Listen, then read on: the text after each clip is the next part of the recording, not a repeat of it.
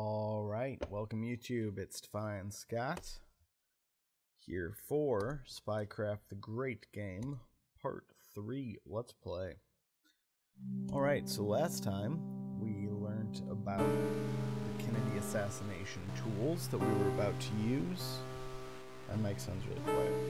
Let's try that. Alright. Here's a demo. This program is terrible. The view window displays the virtual camera's perspective.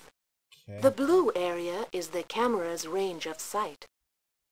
Zoom functions are available on both the camera and the 3D model. Use the zoom to isolate impact points and bullet holes. Connect bullet holes with the trajectory pointer. The Kennedy assassination tools will complete a trajectory. Draw a line. Isolate the origin point of the trajectory and locate the assassin. And note it's a guy from a Fisher-Price village. File accessed. Dubansky assassination. Compartment level. Critic. So if you click history, it'll tell you about the Kennedy assassination tools, and it's bullshit. If you click case file, it'll tell you about this. This is from Maxine Foster, who we're supposed to meet later in regards to Birdsong. Telling Jamie Seaton that here's some info from the thing. Perfect. Building crime scene model. Red Square, Moscow. Local time, 11:13 a.m. So this program's a really cool idea that doesn't work in this game at all. The idea is you take a series of videos and stills and create a 3D model of a place, and then you're able to track what happens within it. But it's super limited and super awkward to work with. So the idea is one would zoom in and find bullet holes, and so one would find that spot, and then one would find somewhere else with bullet holes and draw a line between them. Doesn't really work. There's also bullet holes here and over there. These are actually, I believe, the ones you want. Draw a vague random line, sure, because it's impossible to actually line everything up the way you want. Okay, my line's a little bit off. This is the guy. Just go with me on this. This is the guy. Maybe if you did something, you could actually get this to show up as the guy. Look, it's now the guy. Perfect. Linking to Office of Information Resources. This also sucks. Again, cool idea. It is a facial sketch program. Mix and match system initialized. But downside is it sucks. So first of all, this stuff here, the hair, skin, eyes, whatever, we'll never use this. Never once in the game will any of this affect anything. So just ignore that. Second of all, based off of how bad these faces will end up looking, I can only imagine there's only about 20 people in this database. Okay, so we need to make this dude look vaguely like this dude. I think it's this head, if I recall. Yes. Sure. Got a pointy nose. Let's see. Searching. Match found. Really? Because to my mind, this guy looks nothing like either of these guys, and these guys don't even look that much alike, but perfect. Phillips, Thomas Jefferson. Thomas Jefferson Phillips, who we will soon learn his code name is Harmonica, which is awesome. Okay, he's got... Why is his marital status classified? Anyway, former operations officer, whereabouts unknown. Very interesting. Let's check his ops log. Now Level critic. Level critic. Access granted. Thank you. Compartment accessed. Rogue. Alright, agency defector believed to be working 4 higher. That's not good. Known aliases are Harmonica, Iceman, and Scythe. As far as I know, Harmonica is his only real alias, but Iceman and Scythe, pretty awesome. Highly proficient in all manner of weapons, rifles, and guns, blah, blah, blah. Protege of Milkovsky. That's interesting. So he was Milkovsky's protege before Jeffries. Trademark attack is exploding musical instruments, such as the lethal harmonica used to behead so-and-so. That explains the nickname. Harmonica's deadly skills have never been used in the service of the CIA. Really? Sounds like they have, but anyway. He murders people. Good old assassination guy who left the CIA. Well, that's the guy. Opening email gateway. So the way this reporting system works is it's always multiple choice. You'll usually get a couple of multiple choice answers that are wrong at the start, such as Jean Murphy and Pierce McDougal. And then as you find additional people or places, whatever, they will show up in the list. So Thomas J. Harmonica Phillips would not have been there if I hadn't already read his personnel file. Message sent. People respond to emails unbelievably fast in this game. Warhurst, what do you have to say? In the middle of a briefing with the Senate Intelligence Committee, blah, blah, blah, an ex-CIA man is alarming. Other assassins might miss an attempt on President Brooks, but Harmonica won't. He was Milkovsky's favorite. He has the knowledge and the skill. Blah, blah, blah. Okay. He's a bad guy. Harmonica's history. Saw your notes on Harmonica. He was the best damn weapons op I ever saw. Take out a target with a rusty spoon if he had to. Amazing. A real perfectionist. He did the job you never get commendations for, if you catch my meaning. Oh, sure. Harmonica's one of the few who could have made that hit on Jeffries. You better watch your back. What job did you do to get all those fucking sweaters? Hey, Thorne. I'm on my way out. Need to brush up on my skills at the farm. Why? But I just want to say, excellent job on the cat. I zapped the harmonica stuff to Parka, Asai, and Lang. That ought to keep them busy. Unless you find him first. Of course, there's something else on your docket. Max Foster, who runs our Moscow station, just called me. She says the assassination scene is a zoo. They can't even find the bullet that killed Dubansky. I'm betting Harmonica used a stealth projectile, one that doesn't leave a trace. Also, not one witness reported hearing a shot. Even people in Dealey Plaza heard shots. Warhurst had me open a compartment called Pinpoint.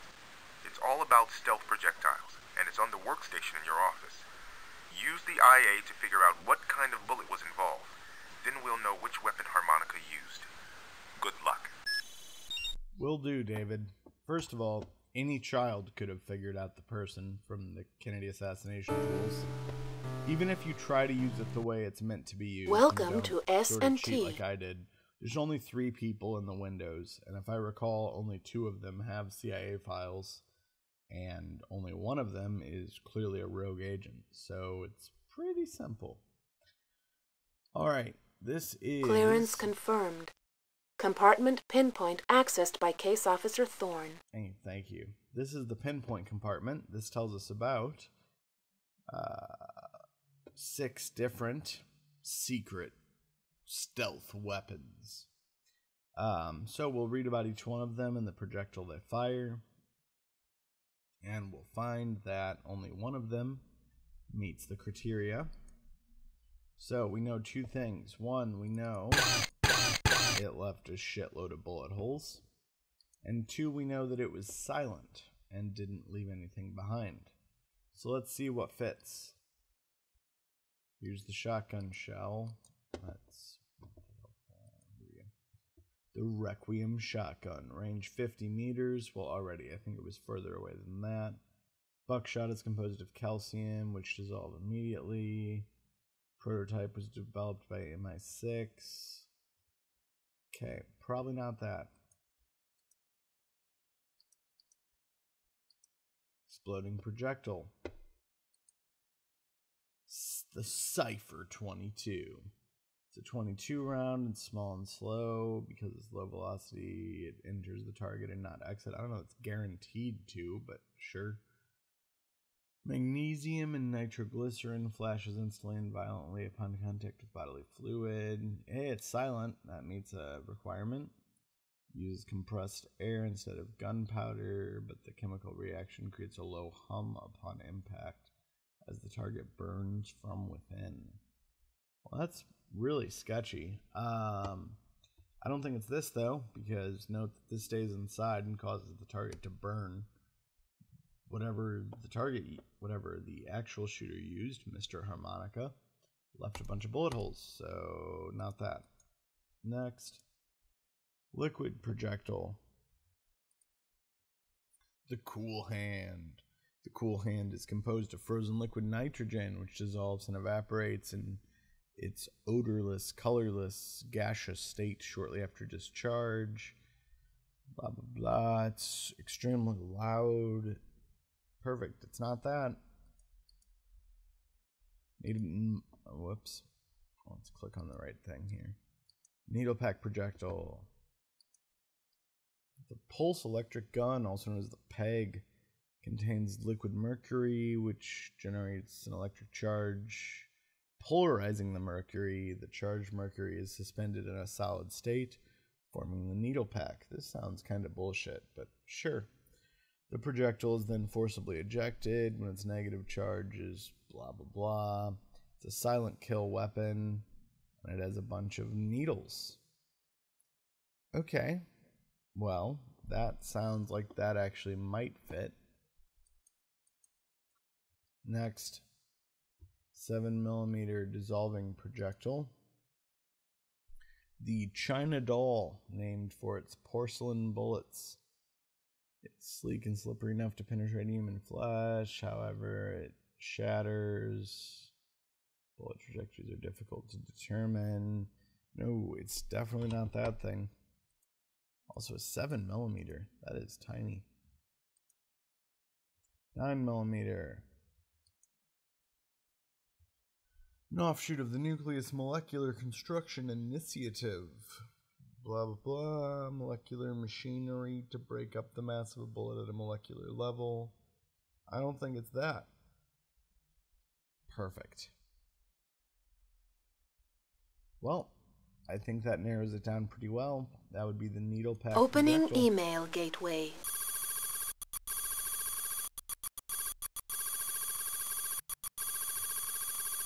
Team, the bullet holes at the Dubinsky assassination site reveal that a weapon fired a needle pack projectile. The assassination weapon was, who remembers? I hope you all said a pulse electric gun, because you're right. Message sent. Ooh, quick response yet again. Looks like Harmonica wasn't working alone in Red Square. I found this picture, which I had enhanced by some of my contacts at the NPIC. Wow. Could you find a more stock picture of bad guys? Look at these dudes. 3 dudes wearing mostly black leather, hiding behind a van. Okay, mix and match. Didn't find it. Showed around in Russia. Sure, I can do that. Whoops. Video. Thorne, I saw your analysis of the video.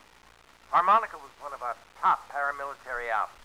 He left the agency about 2 years ago. I don't know how the hell he got the tag.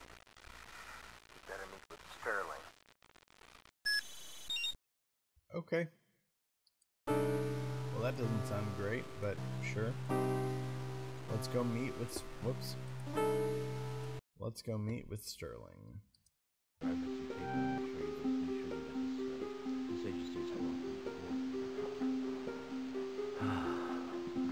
Jean told me about Harmonica and the PEG. Things just keep getting worse. An ex-agency man uses an agency weapon to assassinate a Russian political figure. Even I wouldn't believe that we had nothing to do with it. Harmonica couldn't have stolen one of our PEGs without help from the inside. It is one of our most secret programs. At this point, Tracking down that peg may be our best lead to Harmonica. Somehow, the peg moved from a CIA facility out into the field. Well, let's find that peg, and let's find this harmonica. This is a goddamn political minefield. Oh, and don't forget about birdsong. I didn't forget about shit. Also, even if you already went to Moscow before then, I believe he still says don't forget about birdsong. So... Case Officer Thorne. Fuck you, Warriors. Welcome to Interlink. More of all types of mail. Here's a lead from Maxine Foster, who we have not yet met. Photo, Jamie pulled from the Dubinsky assassination. She can't spell the word very. I get it. It's meant to be emphasis. Contact the SVR. The SVR is the, can't pronounce this, but it's basically part of the KGB. Blah, blah.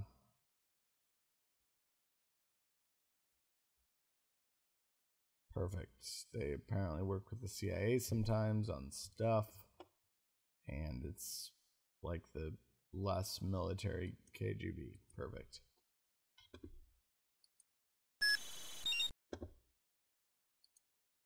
Alright, Thorne. Jamie told me she called up a security model on the Info Science Company. We've been using these since the Aldrich Ames mess. People figured we should have known he was a bad apple because his work habits were irregular. So now everyone keeps tabs on everybody. Thorne, you've got to get to know these InfoSci people. They're the only 4 who had access to that weapon. Security breaches don't just happen. You'll have links to phone taps, security camera photos, voice recognition, even elevator records. Hopefully our thief left some footprints. Or voice prints. Good luck. So that's bullshit. Ames, who he referenced yet again, was written up like 5 different times for being an alcoholic and for a number of other issues. So we did know his work habits were irregular years before we realized he had been giving up CIA information. So I don't know what Holt's talking about, but fine. And now Seaton, video message. It hasn't been that long since we completed the PEG ourselves, and our intel puts us years ahead of anyone else in electric gun technology. Hell yeah. We built the whole thing in-house at the InfoSci facility. There wasn't even outsourcing for components. I put up a link to the security database for InfoSci. Check it out. Maybe the thief left us a clue. That was some weird camera work at the end there, Jamie, but thank you. Okay, so this will be the last thing I'll do in this video, is run through Eclipse. It's not called Eclipse, that's something different apparently, that we'll get to later. Whatever this security model is called, the security model tool, sure. Benton, Lieutenant Warren T. Cohen, Dr. Darren M. Magruder, Dr. Kate. Sung, Dr. Lee Tay. Alright. So Security model online. To display suspicious activity, click a subject's icon. So those are our 4 potential targets. Those are the 4 people who could have checked out the pulse electric gun. And we'll use Benton, the security model. Lieutenant Warren T. For personal information, click the folder icon. Other icons display surveillance data. Okay, so this will show us various irregular things that they've done, as well as some info on them. So, Lieutenant Warren Timothy Benton is the security director. He's married. He's got 2 kids. He's in the People's Militia of Maryland. That sounds suspicious.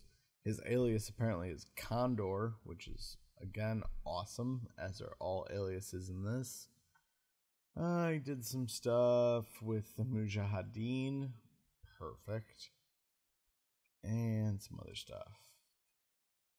Alright, he may have had PTSD because he was a prisoner of war in Afghanistan when he was training Mujahideen fighters against the Soviets, which ended up biting us in the ass, but that's neither here nor there. Perfect. Case officer. That is not what I wanted. That's what I wanted. Okay, Calls from unknown locations have been recorded. Locate point of origin and analyze source audio. Will do. Searching.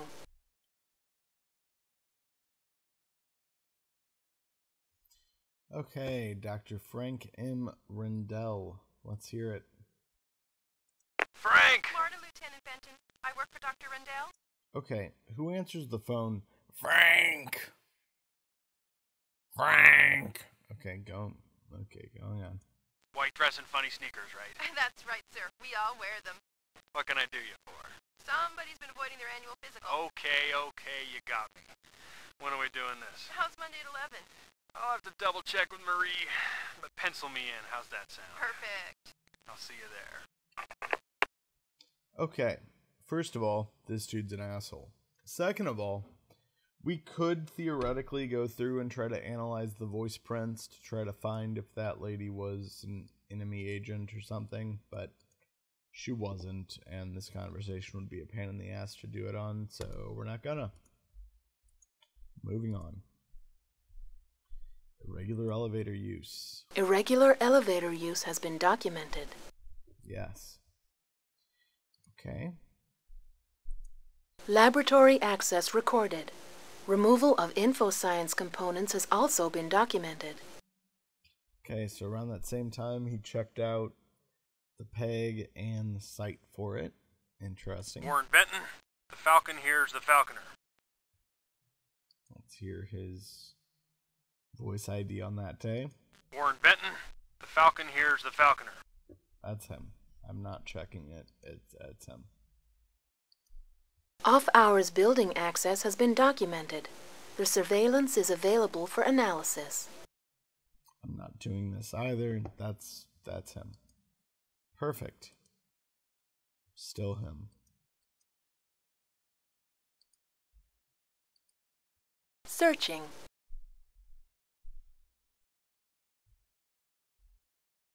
Mercy Hospital. Let's hear. Hello, Frank. How are you? No small talk. Give me the word. The results are not exactly what we'd hoped. Shit. Listen, treatment's come a long way.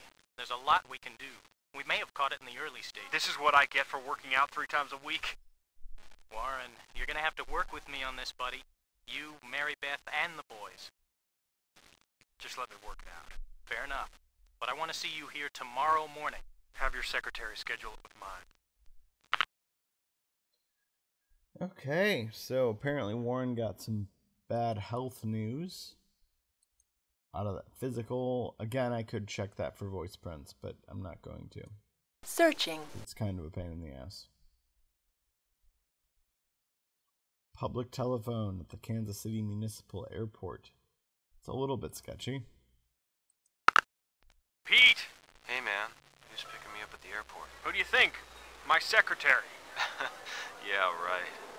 I want curbside service. You copying, Lieutenant? What's that? You okay, man? Great. Why wouldn't I be? Nothing.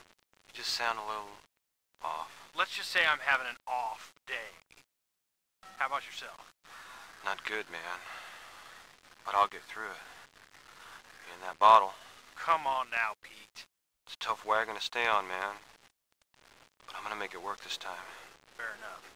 See you soon, buddy. Gate 53, I'm there, pal.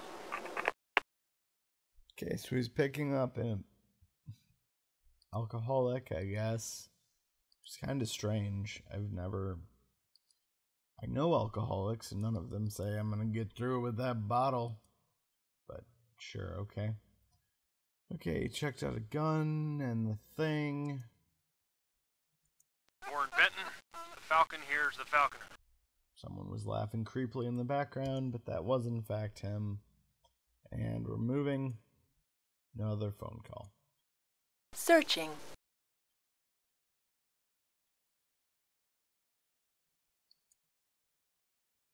From the racetrack. This is Benton. Warren, buddy, where you been? Bobby, you maggot! I told you to never call me. I know, but Dominic was kind of worried about you, and ever since the numbers didn't work out. Look, I have the money. All of it? Yes. Let's meet. Yeah, at the track. Why not? I know the way. Now, goodbye. Okay, so he owes some money to a bookie at the racetrack. So he left then, I guess, or came back then or something, but that's him. And he used an elevator at a weird time.